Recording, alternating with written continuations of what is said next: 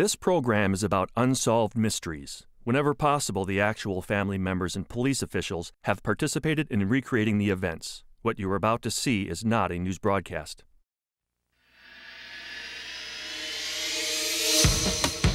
Eric Danowski of Erie, Pennsylvania, was born with a serious liver disease.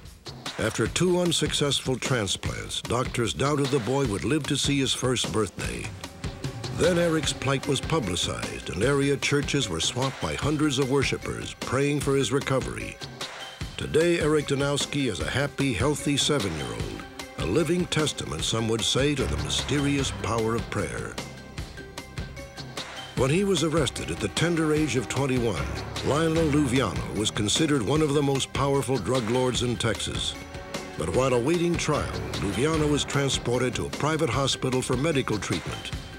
Even though he was under guard, Luviano soon engineered a bold escape, cleverly disguised as his own sister. In South Dakota, a night of partying culminated in terror for 3 young friends. However, this was no routine case of drinking and driving. By the time help arrived, 2 of the car's occupants had inexplicably vanished. Police scoured the area for days, yet found no trace of the missing couple. Incredibly, 3 months later, their bodies were discovered floating in a ditch just 75 feet from the crash site. Police now fear they were victims of foul play, but how and why remains a troubling mystery. Join me tonight for this intriguing new case and much more on another fascinating edition of Unsolved Mysteries.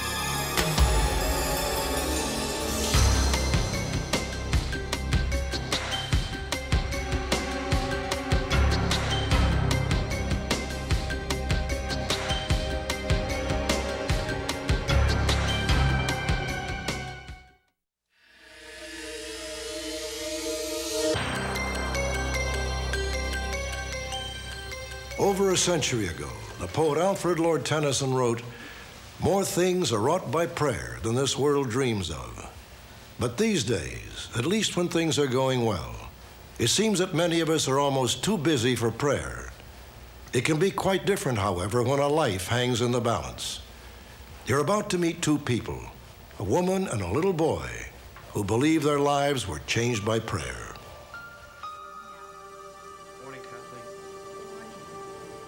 Friday, December 1st, 1991, Fort Lauderdale, Florida.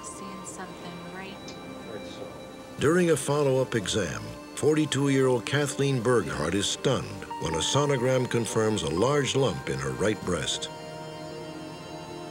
Kathleen's doctors feared the worst, cancer. She was directed to come back on Monday for a biopsy and possible mastectomy. I just went into an absolute panic. I had known 2 women that were younger than I that are dead from breast cancer. So I had this anxiety and this panic about not having breast surgery or even a biopsy. I didn't even want a biopsy. Kathleen had read about the power of prayer and meditation and done a little bit of both. But over that weekend, she intensified her efforts.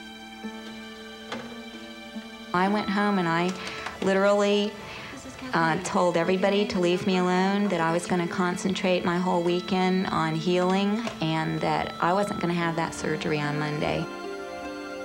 I put into practice everything that I had been reading about fasting, and went on a fruit juice and fruit fast and didn't eat any meat or any other kind of meals, and listened to the tapes and did a lot of praying, got down on my knees and just really asked God to heal me. Take this away from me, please. I didn't hear audible voices, but I just heard a still small voice in my head, just like you read about in the books.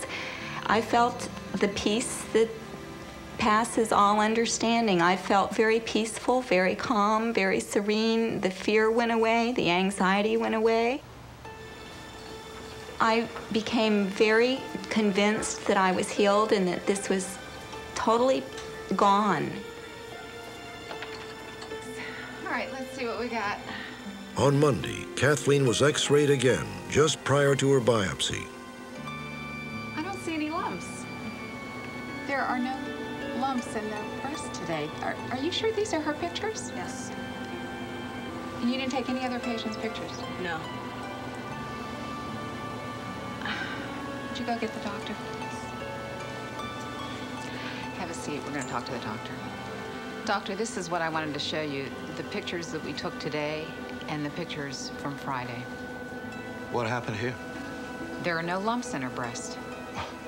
How's that? Kathleen's doctor was dumbfounded. He was cautious and wanted to conduct the biopsy anyway, but Kathleen was adamant. She was going home.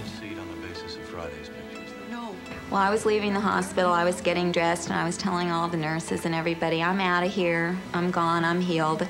I said, this is an early Christmas present from God. For many years, doctors have called these phenomena spontaneous remissions and explained it away, oh, that's just a spontaneous remission. But what is that? This is a healing, and we have to, as healers, find out how this happens. What are the mechanisms so that more people can have this experience? Kathleen has been healthy for more than 3 years. She continues to meditate and pray and to go in for regular breast exams. But was she actually helped by the power of prayer? Some are skeptical. There's no question that the mind exerts an influence over what happens in the body. The issue at hand is whether prayer or any other kind of mental exercise can predictably influence what happens to a person. And with respect to prayer, there simply is no evidence that it does. Dr. Larry Dossie, former chief of staff at Medical City Hospital in Dallas, Texas, takes issue with Dr. Barrett. One of the best kept secrets in modern medicine is the scientific data surrounding prayer. Currently, there are over 130 studies showing that if you bring prayer into the laboratory, the hospital, or the clinic, and you do what we call a controlled, double-blind study, the prayer works. The most significant study in the century, I think, was done by Dr. Randolph Bird at the University of California Medical School in San Francisco. It took place in the coronary care unit. Almost 400 people were involved. They either had a heart attack or severe chest pain. Everybody gets treated with state-of-the-art coronary care techniques. The difference was that half the people get prayed for. This was a double-blind study. Nobody knew who was and wasn't being prayed for. The results showed that the prayed-for patients did significantly better. They needed fewer drugs, there were fewer deaths in the prayed-for group, and nobody in the prayed-for group wound up on the mechanical ventilator. 12 of the people not being prayed for had to have this done. Many in the medical community find Dr. Bird's study unconvincing, and even his proponents admit that when it comes to prayer, you cannot adequately monitor a human control group. But sometimes, as in our next story, the life of a child can make scientific studies seem completely irrelevant.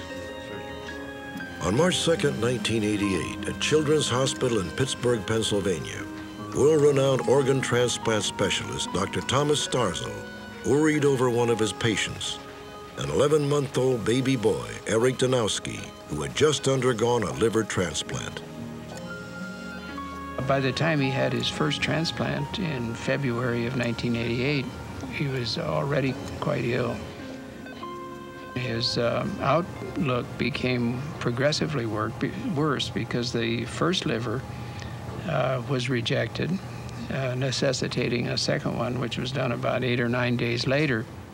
The second one, you know, I was like, how much more can his little body take? You know, he was so frail. He had bones sticking out of his back. He was so skinny and had been bedridden for so long that we weren't, you know, you had your doubts, you know. I mean, I kept my faith, kept positive attitude, but in the back of your mind, there's always that doubt. Is he really going to be able to pull through all this, you know? 3 weeks after Eric's second transplant, his parents were put on alert again. Dr. Starzl was not optimistic. Dr. Starzl, how's Eric? I'm afraid not good. Eric has developed viral pneumonia. And I give him about a 50-50 chance. 50-50? Well, what can you do for him? There's really nothing more we can do. I think you should prepare yourselves for the worst during the next 48 hours. 48? I'm sorry. And down inside, I guess I wouldn't accept that, you know. But hearing it from such a powerful doctor who has been through so much and has seen so much, that it was a very scary thought coming, you know, a statement coming from him.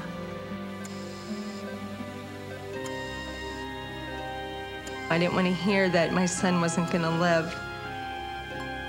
There's nothing more the doctors could do, and there was nothing we could do, and the only thing that we had left was to hope that the Lord would answer our prayers.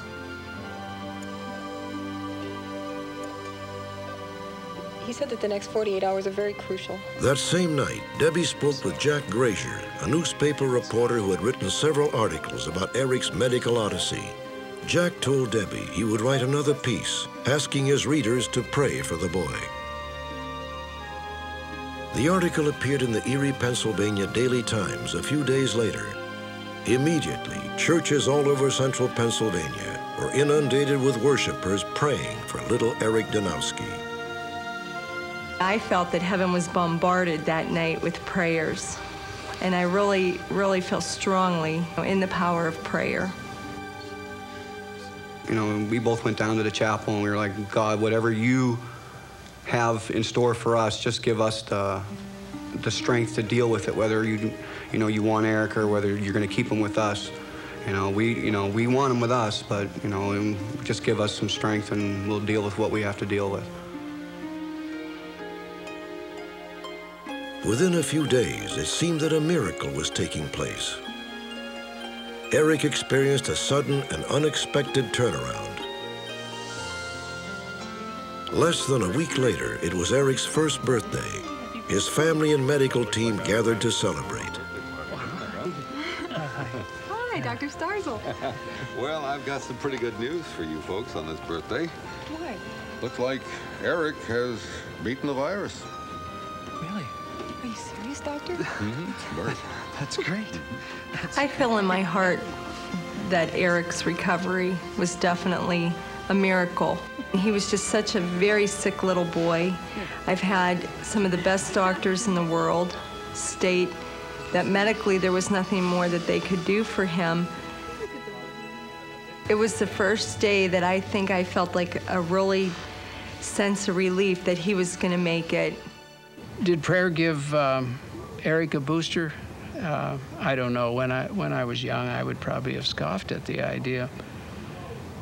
But I've seen things and uncovered things over the last nearly 40 years that make me unwilling to be nihilistic about any possibility. And I think that includes prayer. Eventually, Eric underwent a third liver transplant, this one a resounding success. Today, Eric is 8 years old and going strong, more than able to keep up with his big brother. Thankfully, Eric was far too young to remember his ordeal. His parents have told him about it, though, and he thinks he understands. When I found out how sick I was, I realized that I was very sick and a lot of people were praying for me. I want to make one thing perfectly clear. If you've got appendicitis, you ought to have an appendectomy. We're not advising people to give up drugs and surgical procedures and just wing it with prayer. On the other hand, you should feel free while you're doing that, while you're having surgery for your appendicitis, to get prayed for too, because there are studies which show literally that prayer increases the healing rate of surgical wounds. So we ought to do what works. I think this just falls in the category of common sense. Did prayer help Kathleen Burghardt and Eric Danowski? Each of us must decide for ourselves. While prayer can never take the place of medicine, it seems to offer a powerful assist. Next, authorities need your help to capture a fugitive drug lord who escaped from custody dressed as a woman.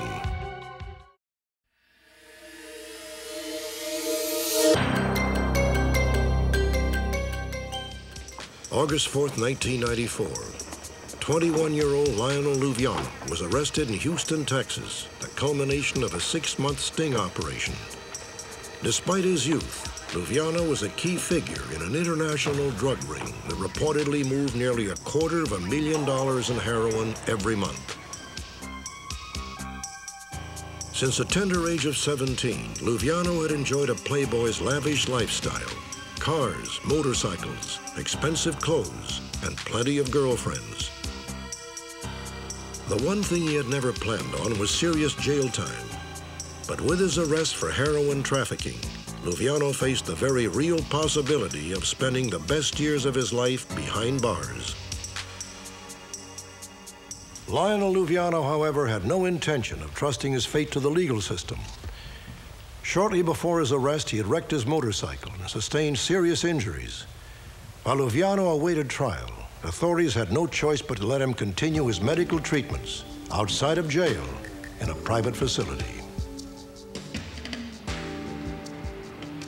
Luviano was transferred to a guarded room in Houston's LBJ hospital, where he would be shackled to his bed 24 hours a day. Luviano shared room 3B3 with a total stranger named Vasquez Martinez, the recent victim of an armed robbery. A week passed uneventfully. Then on October 4th, visitors arrived unannounced. 3 individuals, 2 women and a man, walked into LBJ Hospital, did not have to go through any security measures, as this is not an institution. Walked up to the 3rd floor, Lionel Luviano's room. We're here to see our friend Vasquez Martinez, please. Yes. They indicated they were going to visit the individual across the bed from Lionel Luviano. The guard was in a position to see them walk over to the other individual's bed. So he felt comfortable in the fact, as would anybody, that they were just visiting the individual across the bed, who was not a prisoner, and he was able to have visitors at any time of the day. On that day, behind the door of room 3B3, an incredible escape began to unfold. Hey, Vasquez, we got some business to take care of. In reality, the 3 visitors were one of Luviano's sisters and 2 other family members. What's going on? Shut up. Never mind. Vasquez Martinez would soon realize what the 3 strangers had in mind. Believing they were armed, Martinez could only look on in stunned disbelief. Meanwhile, Lionel was in the midst of a total makeover. A shave, a simple full-cut 2-piece crepe suit, then a wig, a dash of makeup, and the transformation was complete. Christine, how do I look? You look okay? Yeah. What about the hair? Come on. Yeah. Okay, vamos. You go down. Lionel Luviano was about to make his escape, masquerading as his own sister. The guard outside of the hospital room was not surprised when he saw 2 women and a man leave the room. That's what he'd observed walk into the room. Luviano's sister stayed behind. With a concealed gun, she kept the bewildered Vasquez Martinez from sounding the alarm. She would later slip away during the commotion following the discovery of Luviano's escape. The clever charade had gone exactly as planned. Eventually, Luviano's accomplices would be captured. But to this day, the cross-dressing drug lord remains on the lam.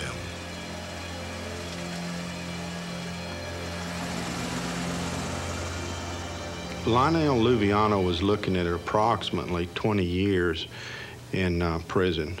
Being that it being a federal prison, he would approximately do 19 of those years. There's very little good time given and such like this, so I'm sure that this played quite heavily on his mind, his desire to escape. Lionel Luviano led a very extravagant lifestyle when he was free in the Houston area. There's no doubt in my mind that he is attempting to still live that type of a lifestyle. He's 21 years old and had all the luxuries of an extremely extravagant individual.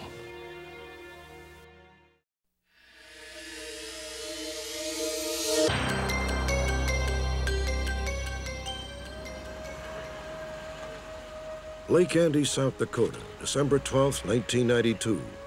At 6 in the morning, a car stopped at a remote intersection at the edge of the Yankton Sioux Indian Reservation. It was cold, the road was icy. All 3 of the car's occupants had been drinking.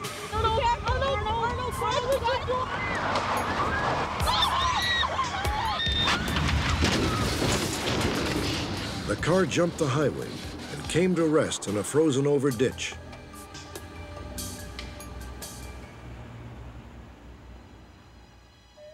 The driver of the car was 20-year-old Arnold Archambault. One of the passengers was his girlfriend, Ruby Bruyere, age 19. The other passenger was Ruby's cousin, 17-year-old Tracy Dion.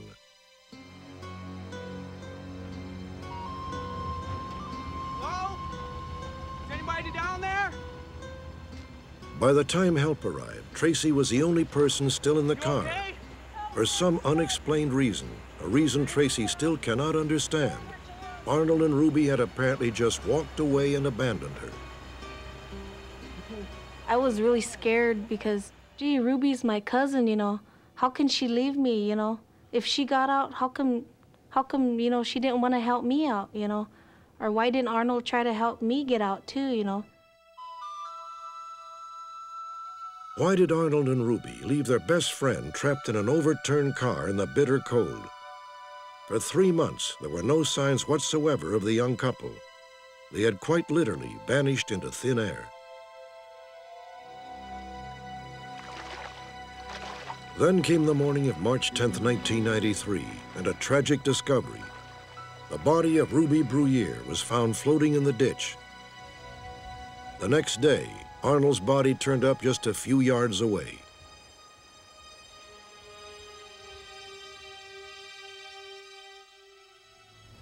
What could have happened to Arnold Archambault and Ruby Bruyere? The area surrounding the ditch had been repeatedly searched in the weeks after the accident, yet the bodies were found just 75 feet from the crash site. In this incredible and bizarre case, every answer seems to give rise to another disturbing question. And one question in particular haunts every aspect of the investigation. Were Arnold Archambault and Ruby Bruyere the victims of foul play?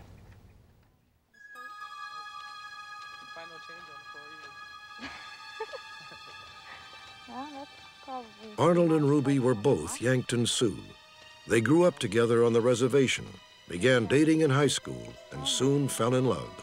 We studied. Are these the classes you got? Yeah. Arnold was a very nice young man. He's never been in any serious trouble of any kind.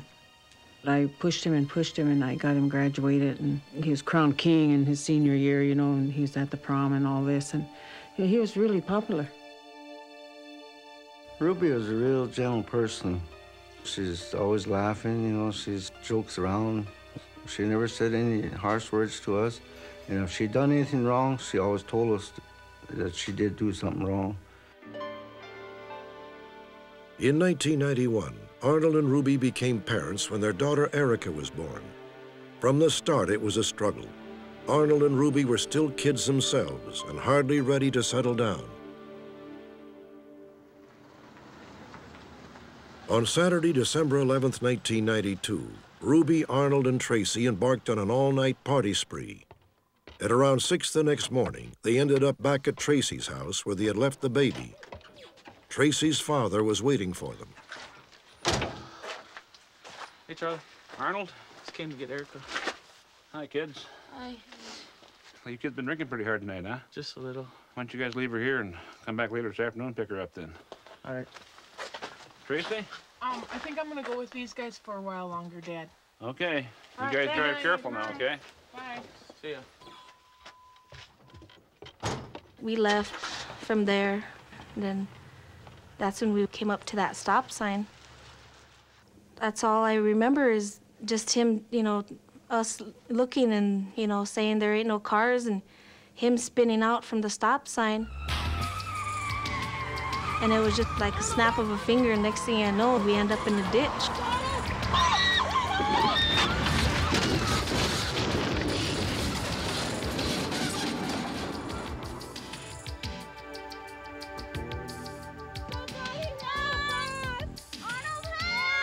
He was upside down in the ditch, and just Ruby and I was in the car, you know, and Arnold wasn't in the car, and I don't know where he was. Ruby was crying. She was saying, oh my God, oh my God. She just kept hitting the car. The next thing I know, the door, you know, it was open a little ways, and she had enough room where she slid out. And then so I was gonna reach over, and then it was just like that. The door went shut.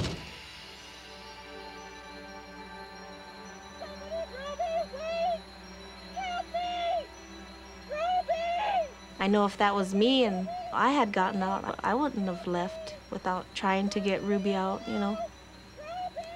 Why she left, I don't know. Why Arnold left, I don't know. If they left together, I don't know. I don't know why. By daybreak, the police were already searching the area. Even though the spot where the car had come to rest was frozen solid, the authorities feared that Arnold and Ruby had wandered off and fallen through the ice at some other location. We walked around the ice part. We had one officer walk on the opposite side of the railroad tracks, thinking maybe they wandered off toward the lake area, which was also frozen.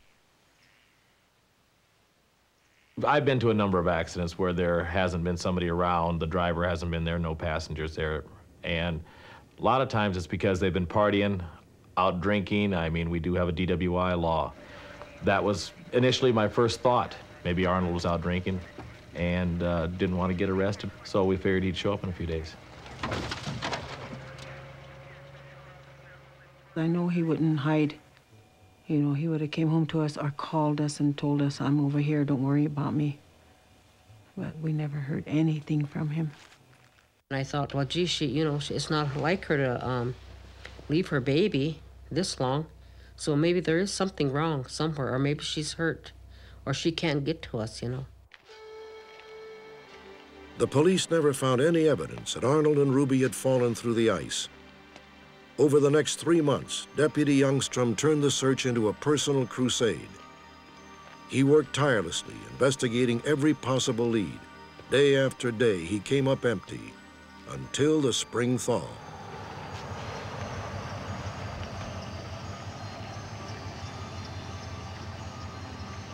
In early March, a passing motorist saw a body in the ditch just 75 feet from the accident site. It was Ruby Bruyere. I was very shocked the morning that I received the radio transmission that they'd found a body. Of course, it wasn't broadcasted any names across, but I knew immediately who they had found. It was either going to be Ruby Bruyere or Arnold Archambault. Her glasses were missing, both shoes were missing. Her clothes were intact. It appeared to be the same clothes that she had on the night of the accident. But the body was very decomposed. It was hard to recognize. In fact, we had to get down to look at a tattoo to get a positive identification of the body. At that time, our department decided that we would start pumping the ditch out. And about noon the next day, we found the body of Arnold submerged in the water about 15 feet away from where we found Ruby. Arnold's body was very well kept. His skin color was fine. He was not frozen to the ground. The clothes were not frozen to the ground. There is a question mark as far as in our investigation if he was wearing the same clothes that he was the night of the accident. Deputy Youngstrom was completely baffled. How could two bodies found in the same location be in such different states of decomposition? And how could they end up in an area that had already been so thoroughly searched? The bodies were immediately autopsied, but the results only served to deepen the mystery. There was no way of determining the time of death, and there seemed to be no evidence of foul play. The coroner concluded that Arnold and Ruby had both died of exposure. Death by exposure is kind of to me, it's just like they froze to death. And I cannot actually buy that. They may have froze to death, but they didn't freeze to death at that ditch. It's impossible that they could have been there the entire 3 months. I myself personally walked that ditch several times during that period. I've gotten written affidavits from people that's also walked it, people that had nothing to do with the case. They couldn't have been there. They couldn't have been missed. Police were further baffled by the discovery of two items that seemed to support the theory that Arnold and Ruby had not died in the ditch on December 12th. Bill, you want to come over here? I got something here. We found a tuft of hair alongside the road. This hair was later determined by the forensic laboratory to belong to Ruby Breuer. That hair couldn't have stayed there for 3 months. In my opinion, it was when whoever brought the bodies back to the ditch, that's when that piece of hair fell off of Ruby prior to being placed back in the ditch area. At the time we pulled Arnold's body from the ditch, I found a set of keys in his pocket. The keys were a car or vehicle key and what appeared to be 2 house keys. I still have these keys in my possession, and to this day I have not found the vehicle nor the house that these keys fit. Hi, Arnold. What are you doing? Nothing, just driving around. Soon, another startling revelation. A witness claimed to have seen Arnold, accompanied by 3 other people on New Year's Eve, almost 3 weeks after he was reported missing. All right, we probably will. Okay, then. All right, later. Later. In my mind, it is a very credible sighting. She talked to Arnold, knows Arnold personally, and was no doubt in her mind that it was Arnold that she was talking to. Do you think you were mistaken when you seen Arnold on New Year's Eve? No. Authorities brought the witness in for a polygraph exam. She passed. Later, the couple she identified as being in the back seat of the car also underwent a polygraph. They denied being there, but they did fail the polygraph. We questioned those 2 people thoroughly afterwards, and they held to their story that they were not there that night. They never seen Arnold or Ruby during those 3 months, and said that they were at home that evening. How did the bodies of Arnold Archambault and Ruby Breuer end up in the very ditch where they crashed their car 3 months earlier? A bizarre coincidence? An oversight by the police? Or perhaps something far more insidious? They didn't die there. They had to die someplace else. Somebody had to come and put them back in there again to make it look like that's where they died.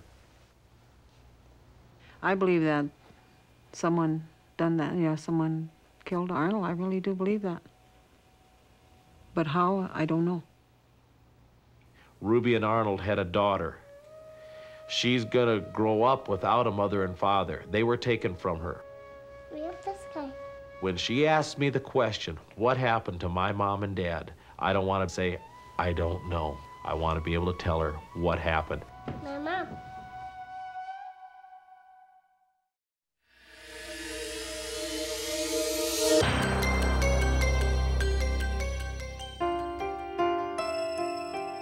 Time has not dimmed the image. Al Henderson and Jean Moore during happier days, before Jean's unexplained disappearance, before Al fell under a cloud of suspicion.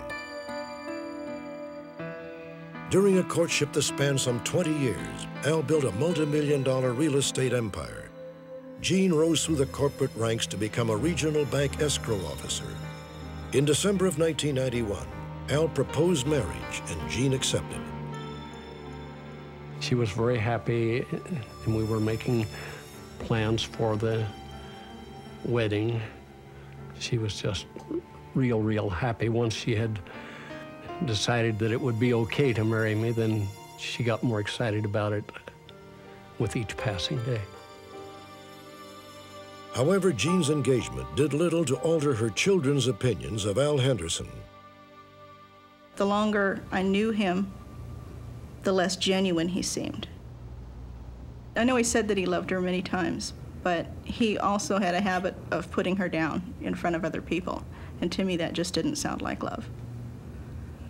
When your mother asks you to be nice to somebody who they like, you go along with it, even though you've tried to talk, like I did. I tried to talk my mom out of being around the guy.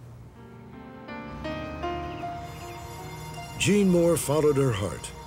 A few months after the proposal, she and Al set out from their home in Apple Valley, California, to vacation in Laughlin, Nevada, a scaled-down version of Las Vegas. It was there on April 9th, 1992, that Al reported Jean missing. No one has seen or heard from her since. Today, most of those acquainted with this case are convinced that Jean Moore met with foul play. Since Jean vanished, her children's simmering disapproval of Al Henderson has turned to outright suspicion, pitting them against the man their mother planned to marry. What follows is Al Henderson's account of Jean's last day. It was Thursday, April 9th, 1992. According to Al, Jean wanted a final chance at her lucky slot machine before checking out of their hotel. Al told us that he dropped her off at a side entrance of a nearby casino and went to find a parking place. When I did not find one, then I returned to the valet parking. Can my wife pick up the car later? Thank you. Got the ticket, went inside the casino where Jean was waiting for me. Here's a claim check for the car. Our plan was that we would meet back at our hotel room at 11:45. Al claims he left Jean in the casino at around 9:30 a.m.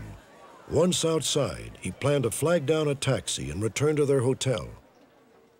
There was no cab there. So after waiting a couple of minutes and a cab didn't come, I thought, well, it would be nice. I could go play the slots with her a little bit. But Al found Jean's favorite slot machine already in use. I felt, well, because someone was there playing it, she may have decided to go shopping or some other thing.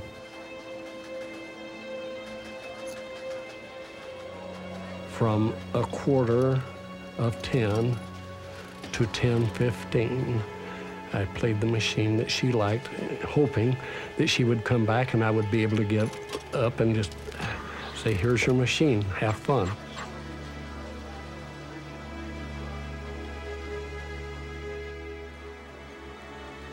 At 12:15 p.m.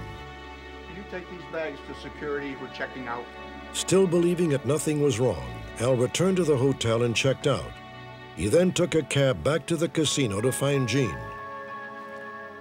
When I saw that the car was right where it had been left, and I spoke to the valet, nobody had brought a ticket for the car, then I began to become alarmed. Al says he thoroughly searched the lobby, the shops, and the gaming area. Jean Moore was nowhere to be found.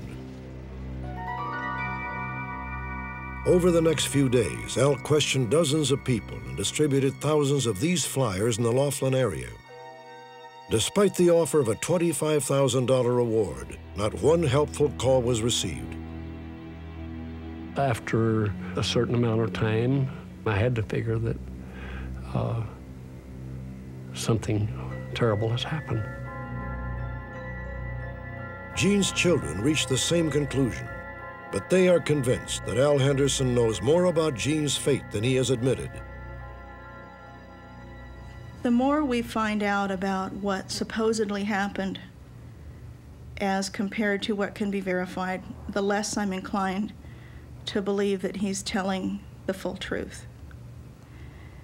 In my opinion, Al has not said everything that had happened then. The reason I say that is because, number one, the story has changed a couple of times. In his original statement to police, Al Henderson insisted repeatedly that he dropped Jean off in front of the casino and gave her the valet ticket there. But Al told us that he left Jean at a side entrance and gave her the ticket inside the casino. I'll meet you back at the hotel about 11:45. Did she leave anything in the room? Other details made Jean's children uneasy. For starters, Jean had left most of her jewelry in the hotel room. And her engagement ring. It seemed very odd to me that she had left her engagement ring that she was so proud of. I thought it was very strange. She was not one to go out without her purse or without her jewelry.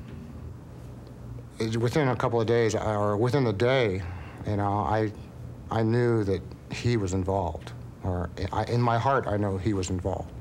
When I got off the plane, when I flew into Bullhead, which is across the river, the first place I went to was the police station.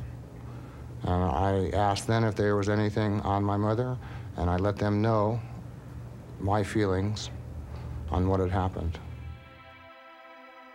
Al had given police precise details about his last morning with Jean. Authorities turned up an impartial witness that could validate his account. A network of surveillance cameras monitoring virtually every square inch of the casino 24 hours a day.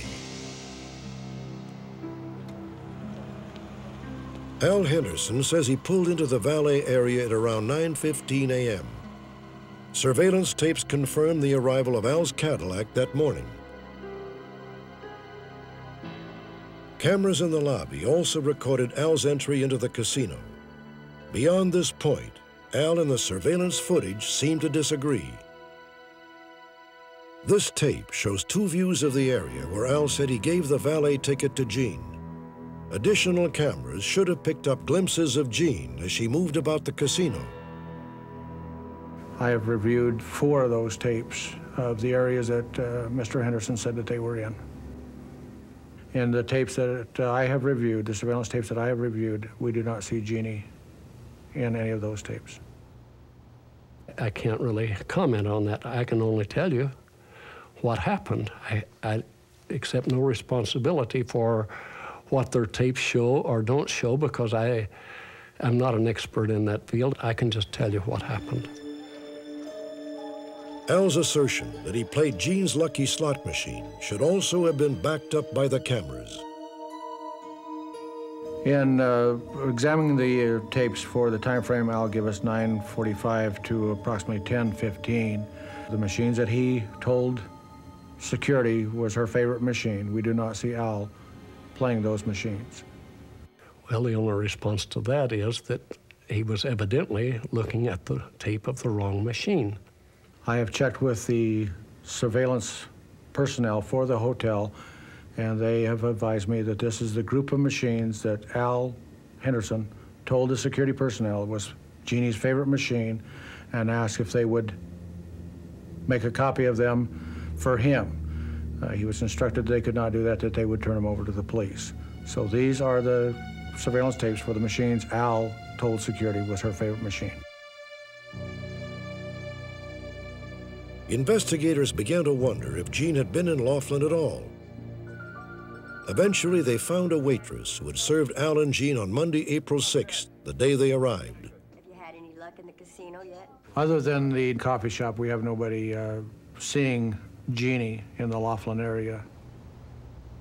How would you like your steak cooked?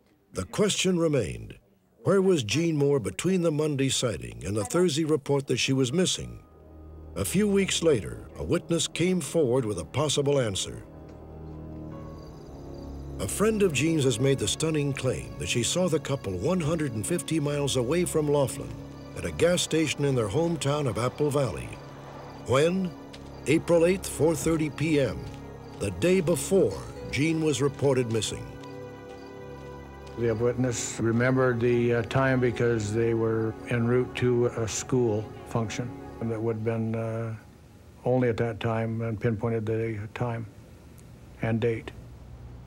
I've provided several people with copies of my telephone log from Call USA showing that I made a call from Laughlin to the Victorville area at a little bit after 3 on that day. I had another call, I think it was at 6:59 on that day, so you've got less than 4 hours, and it's physically impossible, even if all you did was drive from Laughlin and turn around and go back. You can't do it in less than 6 hours. Phone records verify that calls were made from Laughlin on Wednesday, as Henderson says. Furthermore, Al's bookkeeper told us that he called her from Laughlin that same Wednesday evening. And so we discussed various things, and then he says, well, just a minute, Jeannie wants to say hi, too. So Jeannie got on the phone, and she was just happier than happy could be, because she had run into a stroke of luck on one of the poker machines. Less than 24 hours later, Jean Moore would be reported missing. Since then, precious little has surfaced to suggest she will ever return. The riddle of Jean Moore's disappearance, reportedly from a busy casino in broad daylight, has defied explanation. Does Al Henderson know more about Jean's fate than he has acknowledged?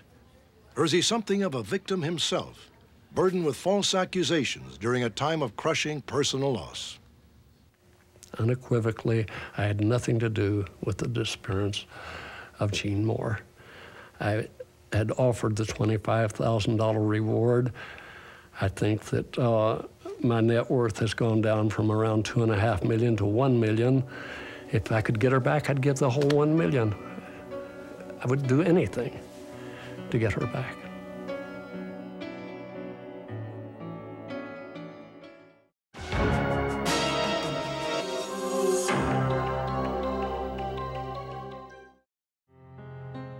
For generations, the Ouija board has been a source of entertainment and fascination for people of all ages.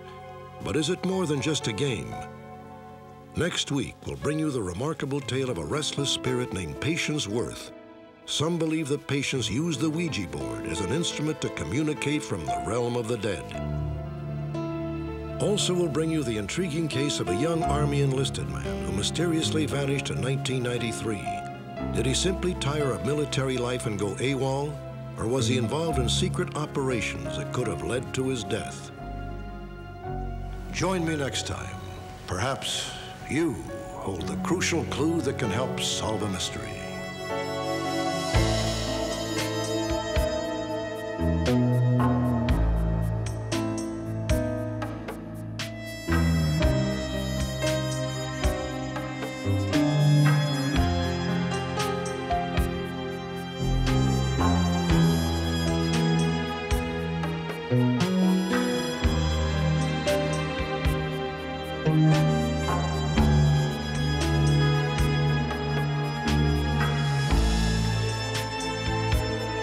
Thank you.